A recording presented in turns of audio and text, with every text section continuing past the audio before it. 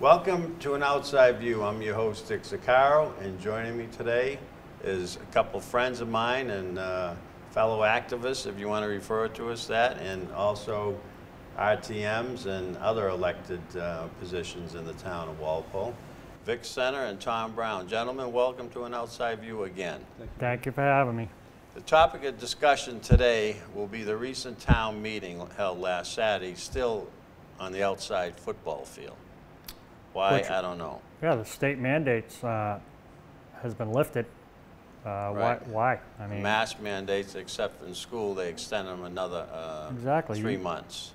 Anybody can walk in the town hall, no mask. Right. You can But walk for some around reason, town. they continue to hold the event outside, braving the elements, particularly for some of the senior and elderly RTMs. Right. So the key vote this last town meeting was on whether to go forward with the construction of a new combined middle school with the Bird School. I think it was built back in the 60s. And just to let the viewers be aware of the cost of this now, they estimate it's going to cost about $115.7 million, and the state is going to contribute only $37 million. Because of the COVID situation, state revenues are off. So once again, the remaining funding and costs will be a burden of the taxpayers over maybe the next 30 years, the life of the bond. And they estimate that each taxpayer will have their taxes increased minimum of $461, if not closer to 5 or over 5. So we'll have to see how that plays out once they finally, if it does go through on a referendum. But interesting enough, the vote went down about 111 RTMs to only 4. They were in favor of it, and only 4 was opposed to it. And it seems like every article that we saw when we were RTMs, Vic and myself, got defeated last election by design, by the way. I think they targeted a bunch of us conservative votes, even though we always lost by 2/3 on everything. We only had 1/3 that went our way, and 2/3 always went against us. But Tom is still an RTM. So maybe, Tom, you can share your experiences where we were no longer RTMs, so we couldn't participate in the town meeting unless we were invited to speak by a fellow RTM. Right. So town meeting was held Saturday. I was looking forward to attending, but I was unable to do that due to my business in the heating and air conditioning work. So I had an elderly couple call me, and they were really upset and really nervous about the cold weather that's coming. And I told them that I would come to their house Saturday morning and see what I could do about their broken heating system. So I went there, and I was ultimately able to repair the heating system. And while I was there, the elderly woman came down to the basement and asked me if I knew anything about stoves. So I said, "Oh yeah, I can take a look at that." So she was telling me how she was cooking porridge. That was the word that she used, porridge. So I said to myself, if somebody's using the word porridge, I'm definitely going to help you out. You know Wasn't that the 3 bears story? Yeah. The baby bear or mama bear ate the porridge on the stove? So I mean, they were in their late 80s, the husband and wife, right? So I go upstairs and I asked her, I said, "Oh, so which one's not working? Which burner?" So she showed me the burner, and I took it apart, you know, and she was watching, and then the husband came down and he was sitting at the kitchen table and he was watching, and I just said, "Hey, you got a paper clip or a safety pin?" So she had it. She went and got one right away, and I, you know, finagled the paper clip that she had, and I just cleaned out the orifice on in the pilot, where the pilot was. Right. So I just cleaned that out and put it all back together again, and then boom, it came right on. Maybe some of that porridge spilt and It blocked did. the pilot. It did. She boiled it over, and it spilled all over the stove. So I was able to fix that for him. And the husband, he was just amazed. He was like, "How did you fix all this stuff so fast?" And I said, "Well, you know, I've been in the business like 30 years or whatever, Right. you know." And so I've basically seen everything, but I've never seen porridge pour down inside a stove like this. So you know, everything was all put back together again, and the husband says to me, he goes, how much do we owe you? I goes, you know what, today I'm going to give you the veterans discount because I noticed that you were a Navy veteran. Wow. And he goes, really? I goes, yeah. I goes, yeah, don't worry about it. So I walked out, and I didn't charge them at all, and they were so happy because I could tell they didn't have much. Right. That's a know? great story. Very So- compassionate man. And if But- there was a legitimate excuse for not go to town meeting, that's one of them. Right. So one of the factors in my thinking about not going to town meeting was basically the 2/3 vote and how many conservatives were eliminated in the last election. So there was absolutely no way that we were going to beat a 2/3 vote at Right. town meeting. So yeah, I just said, you know what, I can go to the spring town meeting, you know. Right. Right. But I wasn't surprised at the numbers, especially with the makeup of town meeting. Right. One needs to remember when that article passed at town meeting, and you mentioned that the estimated cost of the new school was $115.7 million. Right. So if there's an added cost to the construction, they don't need to go back to the citizens of Walpole for another 2.5 override. They only need to go to town meeting. Right.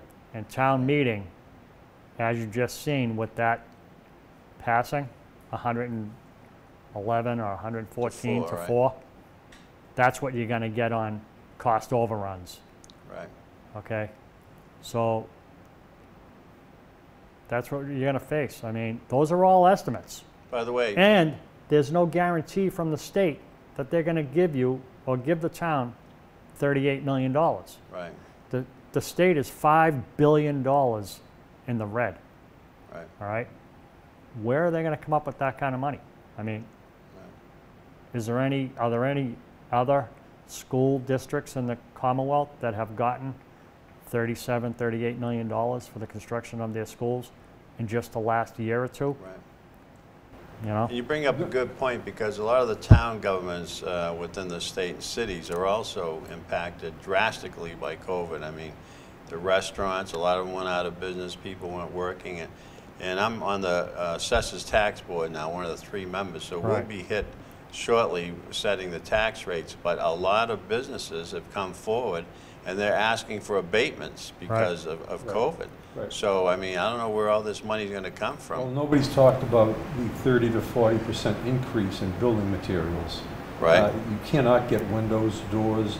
Right. I have a lot of friends that are in the building business, okay, and the prices have gone sky high.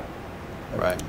Everything, lumber, food, Right. gas minimum might go up short to supply. $5 So, gallon. so natural gas is predicted to go up 54% this year. That's unbelievable what's Home going on. heating oil right now is around $3.85 a gallon, Right. costing more than gasoline. And home heating oil is a dirtier fuel. Yeah. It's high in sulfur, Right. all right? And it's not as refined as gasoline, but we're paying a lot more for it. It's going to go up a lot more, Right. too. And it's going to go a lot more. It's going to be a Good very points. dark, cold winter, Right. as we've heard in the past. From our president Right. predicting that, maybe because he's behind it. But anyway, getting back to town meeting, I did have the opportunity to speak to a few of our friends that are still RTMs. A couple of them are newly elected, and one I know voted against the project. But it started off customarily like they always do, right? They get recommendation from FinCom, 15 members, Right. All right? Who appointed. the moderator appoints, good point. Right. And also, they voted unanimously for it. Then it goes to the select board, and it went through the select board 4-0 for some reason. So it looks like one select person either abstained or wasn't there to vote on it. It'd be interesting to find That's- out who that yeah. one select person was. Wow. But then after they recommended favorably, then it goes to discussion. And they said it was quite an active discussion. And the advocates for the school are saying that the teachers and children would benefit by a newer environment. Now, that's debatable because they spent 1 year on the COVID lockdown at home teaching through Zoom calls every day. Right. A lot of parents were pulling out their hairs, but I think all the kids passed and went on to the next grade. So Right. maybe the answer is education at home. You know, can I just break in here for a second, guys? Sure, absolutely. The schools are 60 years old. Let me ask you a question. If you were living in a house that was 40, 50, 60, 70 years old, would you tear that house down? Only if the taxpayers would pay for it. Right. That's Then I okay. built like a mausoleum. Right. But you can't do Taj that. Mahal. Taj Mahal, right? You can't A do that, casino. okay? You would renovate it, Right, okay? And you would Yeah. renovate it for a fraction of what it would cost to Right. build a new one. right. It doesn't make any sense. If they're 40 to 50, 60 years old, I've been through those schools, Right, all right? I've gone to the tours, and some of the stuff that they're saying is unacceptable. It's so easy to fix. right. The maintenance on the schools has been let go for years. And I think if they spent $10, $15 million in each school, they'd have 2 beautiful schools. Right, All good right. point. Just recently on Facebook, social media, somebody posted a bunch of pictures of the school, you know, and so being in the construction field, and many of my friends are also in the construction field, and they've viewed those same pictures. So I responded to a lot of it, and if you look at the pictures, it's all superficial, and it's Yeah. horrendous workmanship. Okay, I can't believe the town is paying contractors that leave open pipes that didn't cap them off, or replace a piece of insulation, or if they scuffed up the wall or a ceiling and didn't paint it. The wiring that I seen in one of those closets, the racking system on some of the wiring was horrendous. There's no conduit being used. It was just shabbily put there, and there's like no zip ties or anything putting it all together. I mean, so I commented, I said, you know, yeah, there are some issues, but who's held responsible for this workmanship? Okay? Right. Are we actually paying contractors to not finish a job correctly if they're taking pipes out and they're not capping them off and putting new insulation in place? Mm-hmm. It looked to me like it was staged, okay? So I actually said that, and people like, oh no, that wasn't staged, that wasn't staged. I said, okay, so if it wasn't staged, who do you hold accountable for that workmanship? Oh no, we can't hold anybody accountable, you know? And we're paying the bill. Why can't we hold anybody accountable for this? Right. You know, so another story that was on Facebook just, well, I brought it up this morning actually, because I was thinking about the last year, and I was talking to a mother and her daughter here in town on a service call, and she attends public school, right? The daughter does, and the mother is very knowledgeable of the goings on at the school system. So she actually showed me the letter of the MCAS scores that have basically tanked, okay? But on the same note, she was telling me that, you know, when the kids were doing remote learning, right, last year, there was no bullying going on. The kids were basically better protected from illnesses. They weren't, you know, in large groups. Right. And to top it off, virtually every single student was promoted to the next grade up. So my whole thought behind that is it proven that schools and buildings are going to be obsolete in the future?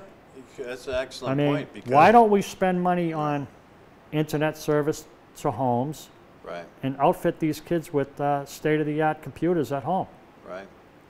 I Well, mean, why can't a company come out with these learning platforms and like one person could teach thousands and thousands of students online.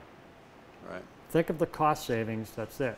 Is that where the future is going? You never know. Maybe one day they'll just have a chip they implant in your brain, and all of a You're sudden you done. become a genius. Hey, right? you never know. An Einstein. You never know. But getting back Tesla. to town meeting again on this, by the way, viewers out there, this isn't the be-all, end-all just because town meeting approved to go forward. Next Tuesday, November 2nd, I believe the polls are open from 8 to 8. Yeah. So I brought a couple you- of yard signs. Right. This one here, Okay. Walpole. Yeah, vote no on the override. Right. Like I said, it's all estimates. Right. All estimates. Well, it's on a referendum for Right. the all registered voters to hopefully actively participate and make your vote count. Now, historically, in the past elections, whenever there's an override, they usually fail.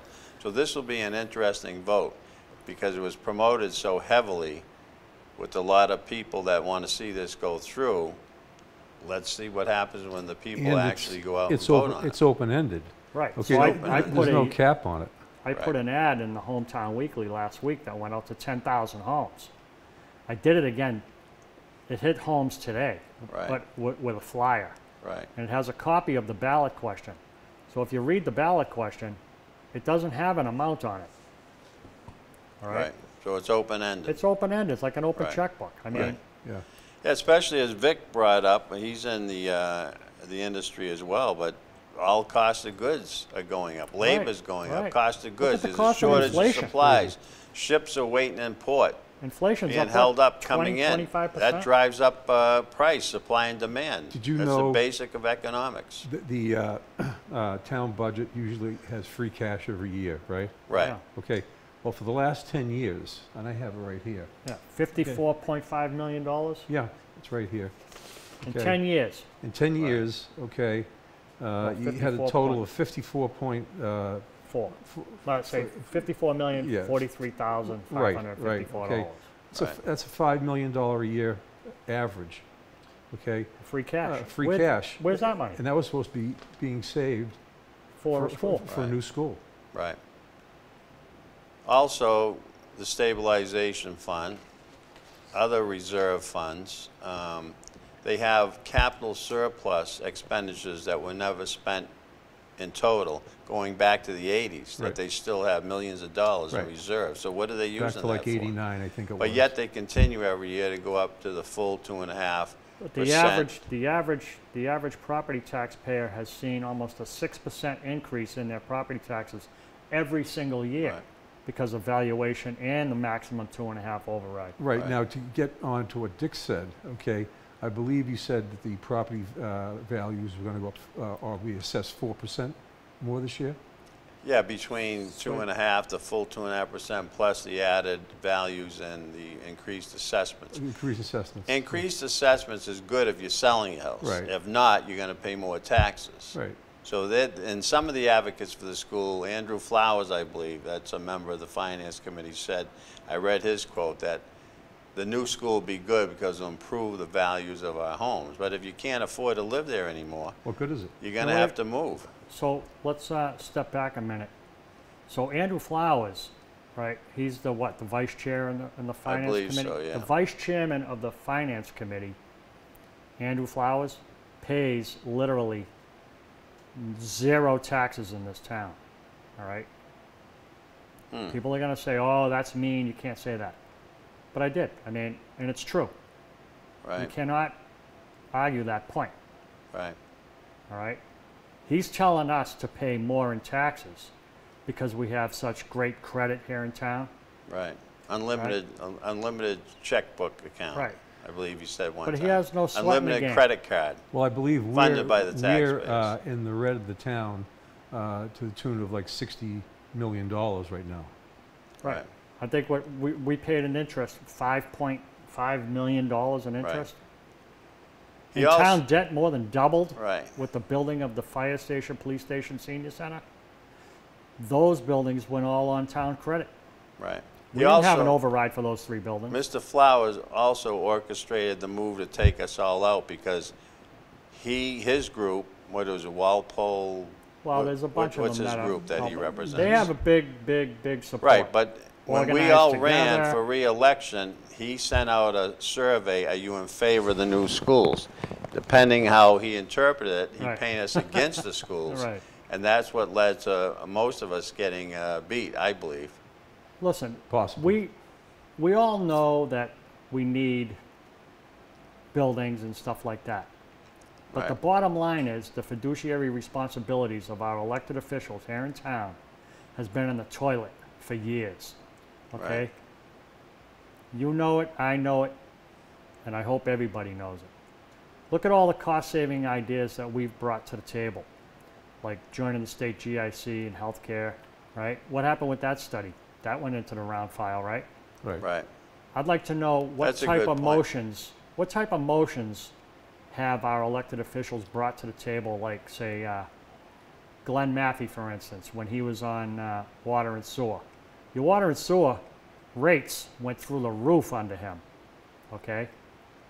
What cost-saving measures has he ever brought to the table, along with basically all of our elected officials here in town, our selectmen? They don't. Every article Right. that's for increased cost goes through, and every article that tries to reduce costs, it gives some of the taxpayers that Is blown off. unrestricted free cash that Right. Vic mentioned, back credited to the taxpayers so they don't have to go up the full 2.5. Well, Fails time after time after time. Let me Right. just add something else too, is when we talk about water and sewer. So I would have to say water and sewer dropped the ball again. I just recently found out that, so 4 years ago, I had a motion on the table for an audit by And an outside. you chaired that. I was the water and sewer chairman for my last Right. year. That was 4 years ago. So we had a motion I put a motion on the table for an audit of the indirect costs. I believe the indirect costs back then were $1.1 million that water and sewer was paying to the town to, manage like the billing and all the other costs, right? And I thought it was pretty exorbitant. So I called for an audit because it's been going on for years and years and years, okay? We had a little discussion about it, the 5 commissioners that were there, and it ultimately passed. So we sent that audit to Jim Johnson, okay? Jim Johnson was supposed to do that. I recently ran into Pat Fasanello and Mr. Hassenjäger and asked him, so I said, this was like 3 years ago, right? So I said, hey, what was the outcome of that operational audit that we voted on and, back like 3 years ago? And they basically laughed. They said, that was never done. So what does that tell you about your fiduciary responsibilities here? Right. Me, you, and you as a water and sewer ratepayers, right? And everybody else. There's 8,000 water ratepayers here in town. We vote for these people to represent us as ratepayers. Mm-hmm. They voted to pass that operational audit. I mean, the audit of the indirect costs. And Never happened. it never happened. They never pushed it. So what are we to do? That just shows you what's going on here in this town. Who is Right. pulling the trigger? Who authorized Jim Johnson to not do the audit of the indirect costs Right. by an outside firm? Matter of fact, I think in the next few days I'm going to go to town hall and I'm going to do a FOIA request requesting the results of that duly elected order to Jim Johnson. I want to see what they say. You're right, and then accountability and transparency. There is no accountability. Is huge. And matter of fact, my last guest was running for mayor in the city I grew up with. I had her on as a guest to compare Brockton and Walpole, how they handled COVID and the funding and accountability. That's a big theme of her campaign platform. Right. She was telling me some elected officials acquired more land and their assessed values went down. So how do you figure that one out? That's insane. That's a study that could be done. Absolutely. You know? That'd be interesting to take a look at everyone's assessments to see. People that are anyone- elected here in town, Right. see what their assessed values are at. Yeah, and a lot of people that contributed to the former mayor's campaign received abatements and reductions in their assessments. Funny Right. how that works. It's funny, isn't it? Yeah. Yeah. But that's a good point you brought up too about the state GIC and state pension fund. Right. That could have Instead of saved the being in town the millions and millions of dollars. and Yeah. they voted, the last town meeting, when we were active RTMs, we voted unanimously to form a committee, the Right. town form a committee. And I even volunteered to be on the committee. I used to run the state pension fund. Yeah. And I was Norfolk County's pension fund consultant for a number of years as well. I volunteered my services. I never heard back from them. And I think it just died. It's in limbo somewhere. They have total disregard for saving any sort of revenue here in town. They Is- spend it as fast as they get it, and they want more. Here's my theory what's going to happen in the future. And I've seen this because on past shows I parallel the example to when I lived in Brockton. At one time Brockton was a great city. I mean, it was the shoe capital of the United States. It was called the City of Champions. They had great sports teams. Right. I graduated from Brockton High in 1971. It was the largest high school east of the Mississippi River. We had 5,000 students. It was a great education I got. What happened is they taxed people out of existence. The lower income people, the elderly people, couldn't afford to live there anymore, so they moved out in favor of bringing in government subsidized housing, and they received federal and state aid to build the housing. I'm not saying that's bad, but they replaced it with a tax base of hard-working people that got up every day and worked for a living. That's right. And they're losing that tax base. Now, the same thing here. The only difference is in this town and some of the smaller towns like the Sherborne and Lincoln's and Sudbury, and they have a very influential, wealthy tax base, so they're not hurting for dollars. In this town, we looked at the demographics of the last election, and 25% of the residents of this town are making $250,000 or more a year. So obviously, they're not going to be impacted as much as the basic person who's making, you know, $50,000 a year, Right. $52,000 a year. It's very reflective in our turnouts here in town for elections. Right. When you get 16% turnout, look at the figure. Oh. 84% of the people just don't care. Right. That's Do they- astounding to me. Do they not Astounding. care, or are they not aware of I an don't know. election? We've had this debate countless times. I don't know if they're not aware that they're not publicizing it. They used to put signs up, go vote next Tuesday. I Yeah, haven't seen. behind the tree. Yeah, it's I know, almost like yeah. suppressing the vote. Or are they indifferent, apathetic? Do they think that all politicians are the same, corrupt, and that, you know, I don't know what they're thinking. And that their vote doesn't matter? Or they're too busy maybe working 3 jobs to make ends meet? But for some reason, they do come out on overrides. I'm I mean, hoping. people vote. What I found in the past, I've been in politics for years. What I found in the past, the first most 2 important reasons why people vote: pocketbooks, finances, and public safety crime. So if the crime goes up and the taxes goes up, they usually get out and participate in an election.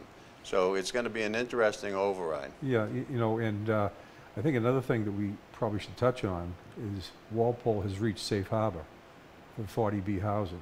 And I think Walpole should take a step back and look at maybe the project in South Walpole and maybe the one at Gilmore's. Gilmore's. The proposed Gilmore site is all 40B. Right, right. Well, that's coming from the president. His strategy and his administration believes there shouldn't be any more suburbia in the United States. No more local zoning. Right, Right. right. And they want to have mixed zoning, right, throughout the country, everywhere, and just have like all these urban developments come in, and you're going to lose the suburbs eventually. But then they're going to have to start putting cows and horses in Boston.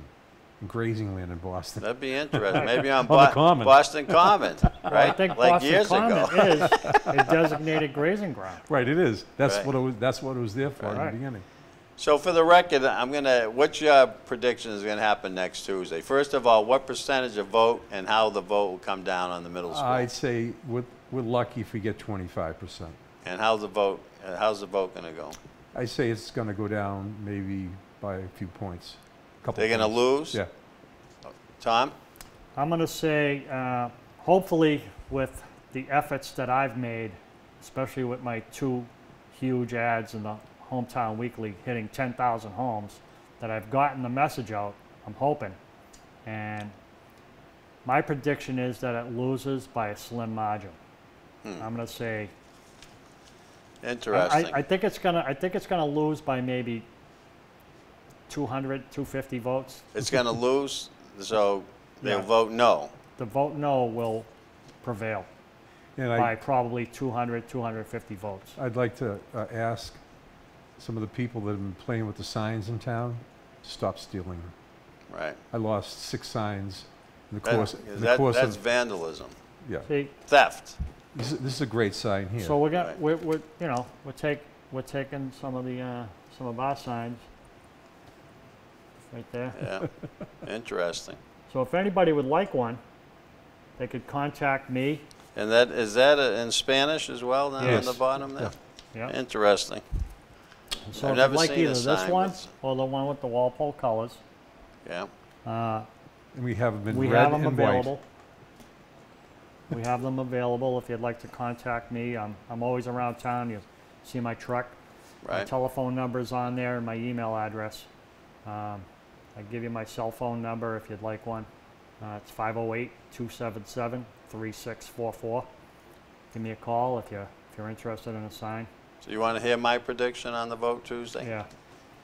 Which I already voted, by the way, early voting. I went down to town hall the other day. You Now- didn't vote. now- You now- didn't vote by mail.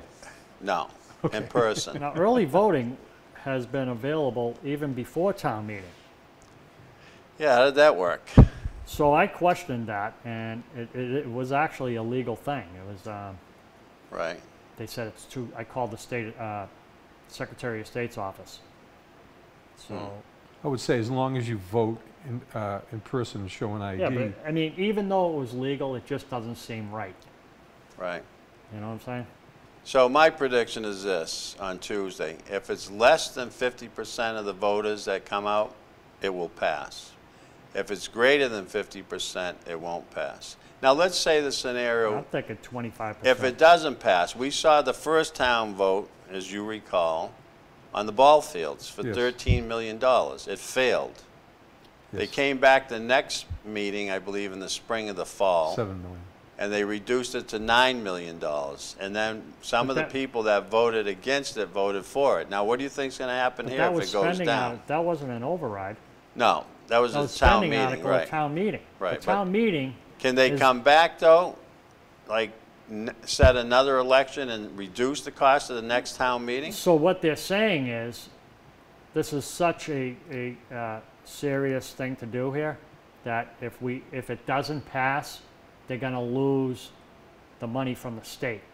Well, the state always gives you money towards Yeah. education. Usually, the state, But there's no guarantee. right, but listen to this figure. I've seen it before when I was on a committee You know in what is a Brockton. guarantee?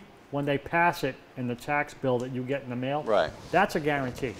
Absolutely, but usually the state contributes up to 80% towards the cost of schools. Right. The only thing the towns, the city picks up is the transportation cost, the busing. They pay for the whole school budget, Why the isn't the state. federal government But by the picking up way, a lot of this but cost? by the way, it's just a transfer of tax. So we pay local taxes, state tax, and federal tax. So when you get these federal grants, who do you think's paying for it? The taxpayer. Right. Oh, yeah. We're paying because the government doesn't create wealth, right? No. Right. They create taxes. Right. Right. So why isn't the federal government contributing for public schools? You know, we don't see any grants from the Right. from the Well, federal government, Yeah, I think but they. yet we could give Afghanistan $80 billion worth of armaments. I know. You know, It seems like doesn't today. make sense. No. Seems like today, guys, everything's upside down. I was telling Tom earlier, my mother used to make an upside down cake. Remember that? Yeah. You bake the cake and turn it upside down. That's Yeah. the way it seems things are Have today. that with some porridge. It's got to end though. You know, And what next? A new high school? And how old is this school here? Oh no, that study is already in the works. I just want to make an analogy. All the schools in Boston are around 100 years old. Yeah, I remember. Okay. Like Boston English, Don Bosco, all those Oh, Don schools. I don't know if Bosco's they're closed. still open or they're closed. But They're still open. BC High's an old school. The junior Sure high is. school that I went to, the Washington Irving Junior High School in Rosendale, okay, is still open and still functioning at a high level.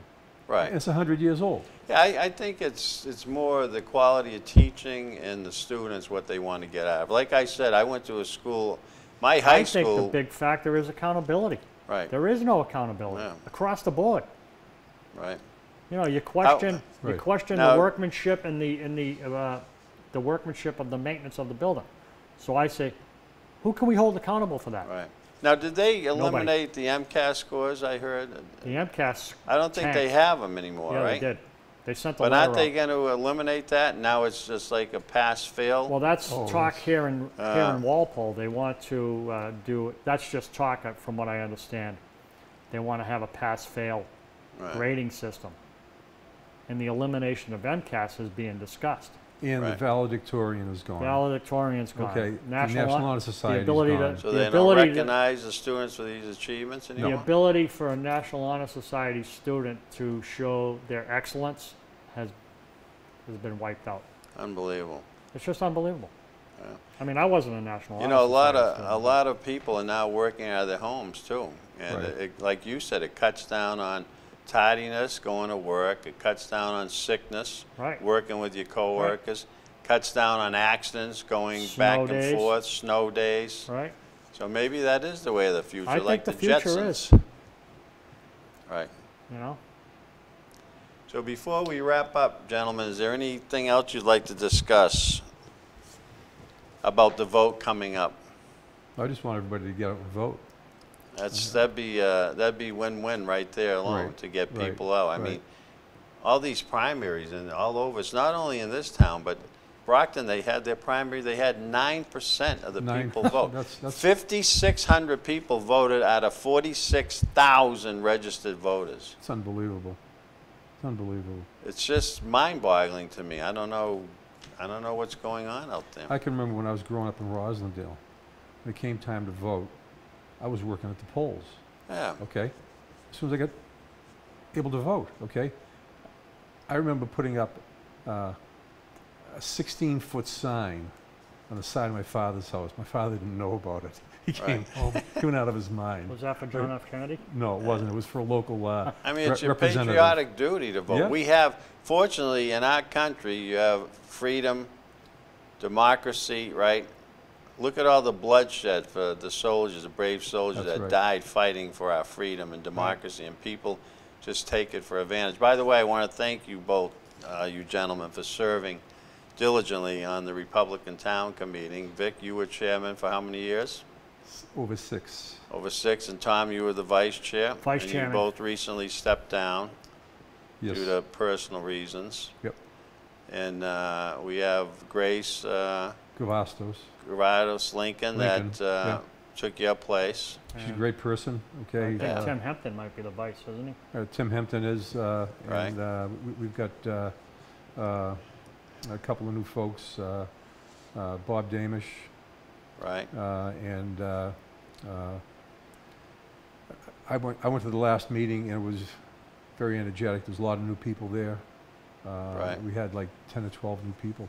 Good. Well, I wish you both the best of luck in all future endeavors. Now, I'd be remiss if I didn't ask you any future political aspirations. I know, Tom, you've run several times for select board. Right.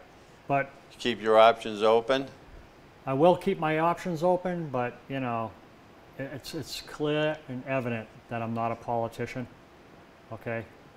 Neither was Donald Trump. When my platform is transparency, accountability, and responsible spending, and it just doesn't resonate, you know, I got to step Oh, back. maybe you're seeking the wrong office. Maybe you should run for president. Look Yeah. at Trump. He never held political office, know. and he obtained the highest free world position, or perhaps the whole world, president of the United Right. States. That's mind-boggling to me that he's never held political office, and he went right to the top. And Right to the I think he'll be back again, too. Could be. And Vic, how about yourself? Political I'm going to Ambitions. just relax.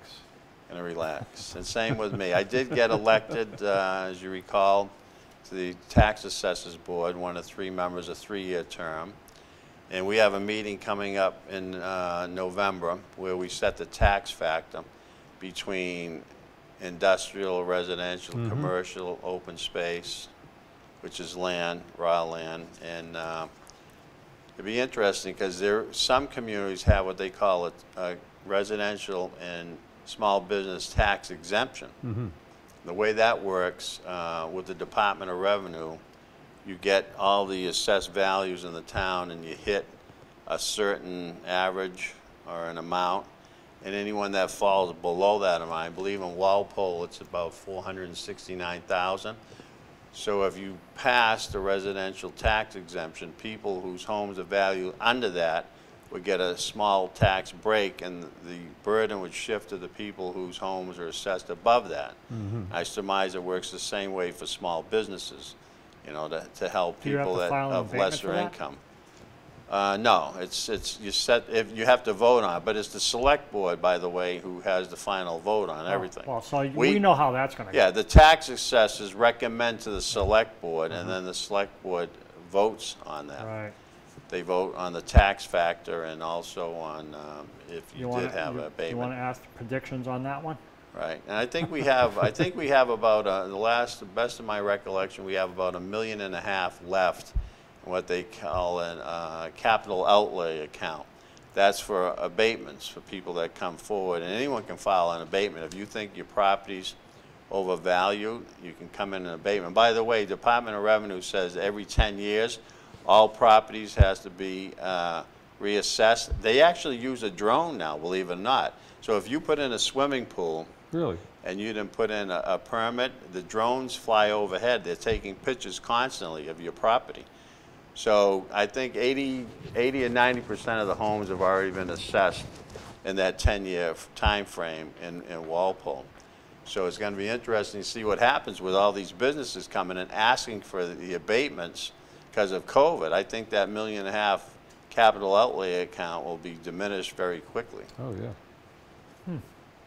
But I'm always advocating for a residential tax break between commercial, because when you stop and think about it, the individuals that are penalized the most are the individual homeowners.